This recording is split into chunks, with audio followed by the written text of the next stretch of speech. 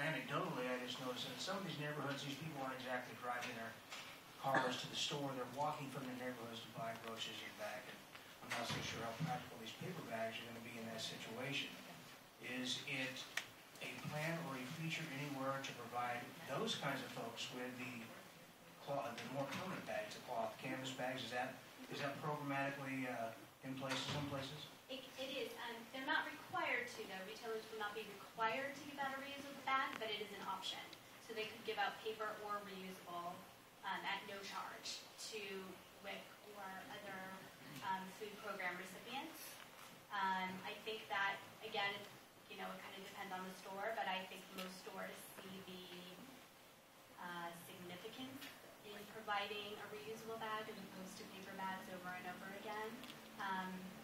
And I think, quite frankly, I think our stores like to see the paper, they don't want to have a whole lot of paper bags on hand either. So I think the more they promote reusable bag use, the better. I think our industry has really been on the forefront of promoting reusable bag use, more so than I think a lot of other industries.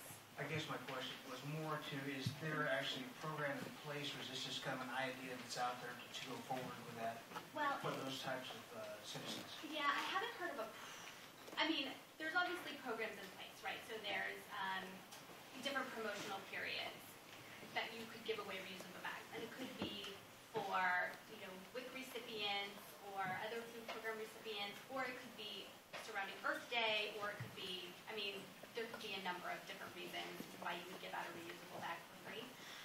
But in terms of what I've seen in ordinance language in other jurisdictions is that the charge is exempt for either a paper bag or a reusable bag for WIC recipients. That's the language. And it's up to the store to decide which one they would want to give out for free. But they are not allowed to charge for them. Okay, thank you. I had a question that might relate more to Ms. King and maybe to one of the present grocers or retailers. And that is, in a retail model, oftentimes they do not encourage you to bring in bags or backpacks. In fact, you have to check them at the counter. So when we go to another model where we are no longer allowing people to do that, or encouraging people to bring in a reusable bag, some of the feedback I've gotten from some of the smaller retailers and merchants is that they have issues with security and shoplifting. Is that something, I don't know which one of you would maybe like to address that, if that's been a subject of conversation so far? I can speak for grocery stores, and we have not seen that at all. I haven't heard actually from any one of my membership that store theft has increased simultaneously with the passage of any of these ordinances. I can't speak for a small boutique shop that's not selling grocery items, but from CGA's perspective, we have not seen that to be the case. Well, I know that there was some comment when the downtown organization, for example, has the Shop Spree program. They provide canvas bags. Shop Spree, Santa Barbara's promotion. And one of the unanticipated reactions from some of the merchants, and I don't know how it based itself in results, was that, well, you walk in with a bag, I don't know if you brought that item in, brought it out, or if you have to load up your bag with small items to take to checkout, are you in the process of buying something or taking it home? So, Ms. King, have you had any conversations about that so far in terms of the overall plans for elimination of all these handled bags? No, Councilmember Rose, no, I have not. A great many of these ordinances have just gone into effect within the past year, so there isn't a lot of data surrounding topics like this. But at Where's Your Bag, we like to give away Chico bags, which tuck into your purse, and they're foldable into a little ball. So we promote those types of bags, which makes it less obvious that you're carrying a bag with you when you go into a store. But no, I haven't heard anything about increased theft. Thank you. I want to be clear with something Mr. Hotchkiss says about the Macy's and Nordstrom's or whatever. So you go in there, you go shopping, you buy your clothes or shoes or whatever. You didn't bring a reusable bag. You don't usually think about that per se. But the paper bags would still be available for 10 cents, pretty much, if that's what the... Yes, Madam Mayor, yes, that's correct. And, they'll be charging 10 cents for them, which I imagine it costs a lot more than that, but yeah, they can still provide that. Okay. Mr. House? Yes, I want to be sure I understood this because I was listening very carefully to that piece of it. So the idea is that there's nothing here that would inhibit somebody from making an impulse purchase or adding on to what they may have already anticipated, or like me, they only brought one of their 50 bags that's in the car into the place, and I've got too much. It's cheap, but not a big deal. It doesn't hold me back from buying stuff. It doesn't seem to. It seems to be, and some of this, as Kathy stated, stuff has only been implemented for a year, so it's a little hard to come up with tried and true data. And some of this is based off the Master Environmental Assessment study that was done by Green Cities, California. And what it said was 10 cents seems to be the tipping point that really does encourage, it seems to be the floor, that encourages reusable bag use. But yet, if a customer just forgot or makes an unplanned purchase, they can handle paying the dime, especially since that's not every trip. I mean, oftentimes, this might happen once a week or once every other week, depending how often you shop. That's what we are seeing. Very good. I just want to make sure I got that principle. I see Mr. Reddy is here, also from Beacon. I know Mr. Kamadi was planning on coming. And is Mr. Reddy, are you going to be presenting for Beacon today? Okay. In just a moment, we had a letter that was distributed, and then maybe you can cover that. Question for our staff. Mr. Ford is here. Maybe we could just have him take a moment with us. In preparing our request today, in the statement of reasons why it's appropriate for and within our jurisdiction of the council to consider the subject matter and take the requested action, we wrote that it's in the city's interest to reduce waste, promote the use of reusable shopping bags, and ensure our creeks, beaches, and ocean are kept clean and free of ambient waste such as single-use plastic bags, and that it was consistent with existing policies. And you've been working on this for some time from the city's perspective, or similar kinds of things. So can you just reflect a little bit on where we are right now with our goals of reducing this kind of waste and how that relates to what we're discussing today? Sure. Madam Mayor, Councilmember House, I'll just briefly address each of those. From a waste management standpoint, as we've said to this body before, plastic bags really make up a very small percentage of the city's waste stream. From our research, based on waste composition studies that we've done in the past, we're confident that most of them, that the overwhelming majority, are ending up either recycled at the store through bills like AB 2449, or frankly, they're buried in the landfill. I'm sorry to interrupt. I'm sorry the students who are here have to go, but I want to thank them for being here, and you came in and out, and so adios. But thank you for coming, and your presence was definitely noted. I'm sorry to interrupt, Mr. Ford. I didn't know they were leaving. So in terms of disposal, we're pretty confident that they're either some are recycled, although the statewide rate is not real high. But we believe that the bulk majority, based upon our waste composition studies and just what we know, what is buried at the Eagles landfill, they're being buried and disposed. As we mentioned in July of last year when we were last here in front of council, we also arranged through the county staff, we jointly approached Gold Coast Recycling, our recycler in Ventura, and they're now accepting plastic bags for recycling in all the blue containers, the carts, cans, and dumpsters. So that's another outlet that we're capturing. I don't know if you've seen in the past month or two, we have had a joint public outreach campaign getting that message out with the county. So that's getting out. In terms of a litter component, that was another issue that we looked at. The data's kind of inconclusive. We see, there is some litter. We've given you statistics, and Kathy and Penny certainly gave that today, that we do find them. They're there. But the source is, and how much does the city contribute to the problem, either in the marine environment. We have surveyed the Harbor Patrol, the waterfront, and other city agencies and said, how often do you find plastic bags? Anecdotally, we hear from surfers they find them occasionally. when we talk to other city staff, either parks or waterfront, they're really not seeing them all that often. Those that are in the marine environment, it's inconclusive what percentage of those actually originated and came from the city of Santa Barbara. And so we've also given you a little bit of information. We surveyed the Creeks division as well. Rather than answer for that, Mr. Cameron Benson's here, and I would like to probably defer to him to more talk about how often they see them. Yes, Mr. Benson, if you... Madam Mayor, can I ask a question? Of Mr. Ford? Mm-hmm. Go ahead. And then Mr. Benson. Thank you. Mr. Ford, when did Gold Coast start recycling plastic bags?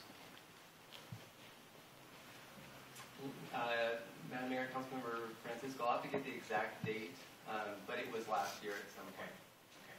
And I don't know if there's a rule of thumb about this sort of thing, but in general, how long does it take for the public to become aware of some new thing that can be recycled and start actually taking advantage of that in significant numbers? It's a function of how much messaging we do to the public. I mean, really, if we were to blanket the airwaves and all print media, nonstop, it would probably be fairly easy to cover a city the size of Santa Barbara. Really, it's a function of awareness, I believe. Okay. Thank you. Mr. Benson. Thank you, Madam Mayor. As far as the volume of plastic bags we find, I think it's a fair statement to say that plastic bags are in the top 10 types of trash that we find. We do keep track of different kinds of things that we remove from the creek. We remove anywhere between 40 and 50 tons of litter from the creek every year, from the creeks in the city every year, but plastic bags aren't separated in that from other trash, and so we have done some analysis of how often we find trash and send a contractor out to a given location. We send a contractor out to pick up trash at over 1,000 different sites throughout the year. 93% of them we find trash. And I think a conservative estimate would be in at least a third of those we find plastic bags. And I can say I've done many creek cleanups and been involved with many beach cleanups. On the creek cleanups, I don't think I've been out on a single one where I haven't found a plastic bag. Beach cleanups can be different because bags blow. So when they get out on the beach, they're blowing around instead of on the creek. They tend to get snagged on sticks or pipes or rocks or something like that and tend to stay put. Thank you, Ms. Murillo. Was that all your No, questions, Mr. Benson? I actually have a question for him, and I know that after all these questions, Mr. Reddy will want to speak. Mr. Benson, you've been dealing with the creek habitat environment for some time, and part of the reason why we have had Measure B was that what goes into the creeks ends up in the ocean. And I know we've had a lot of folks talking. I'm sure there's some young people and others here that want to talk to us about that. But the effect of the what we called in our report, our request here today, ambient waste getting into the ocean. Could you just address that for a moment so that we recognize that we're capturing a lot of this and gets into the landfill, which isn't all that great, but gets into the landfill as opposed to just blowing around. But when it gets into a creek, gets into the ocean, what's the effect? Where are we there?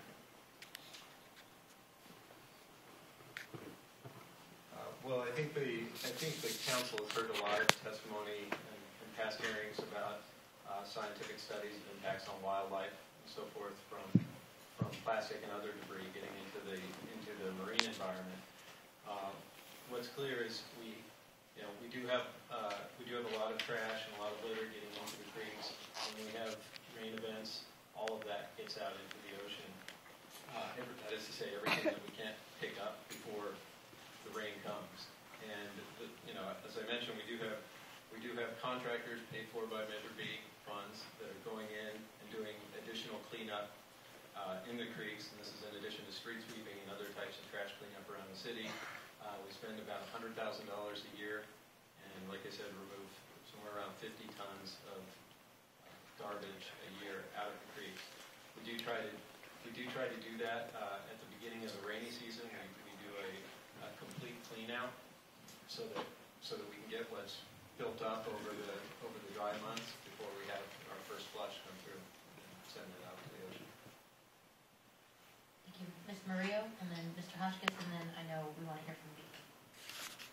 I have a question, I think it's for Mr. Hoare, about styrofoam. I'm glad Mr. Hotchkiss brought it up.